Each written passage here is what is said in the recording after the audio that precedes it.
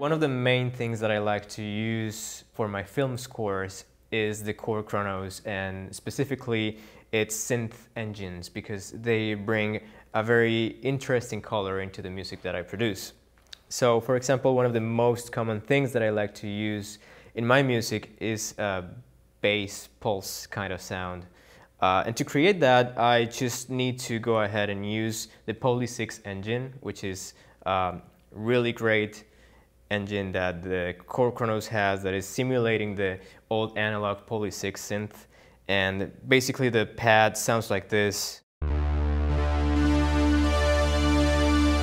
And then to make it a pulse, what I need to do is actually using one of the AMS, which stands for alternate modulation sources.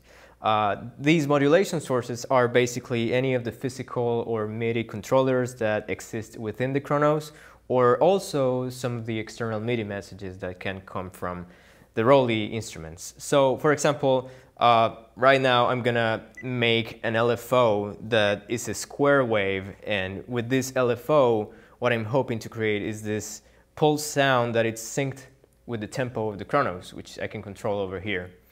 So when I have this wave set up, I can apply it to my filter cutoff in my Poly 6 engine and have this kind of sound.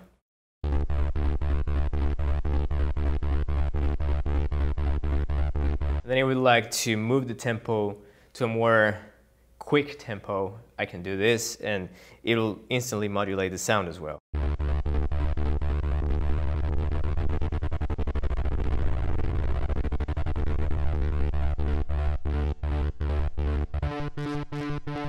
So that's a very easy way to creating this pulse kind of sound in really any of the Korg KRONOS' synth engines, or even the HD1 engines, which are sample based. Now, I would like to go a little crazy with this because we can use something that is called the AMS mixers. The AMS mixers are basically a stack of two different AMSs, which could be, let's say, the vector joystick and one of the knobs, or two LFOs, one modifying the other one, adding it up, or multiplying it. So I can create a number of very weird things and creative things with this. So one of the things that I like to use is doing another set of LFOs that I can stack on top of each other to vary a little bit this filter cutoff variation. So I'm gonna set this up with the second LFO. I'm gonna bring that up. You're gonna see how the sound changes over time.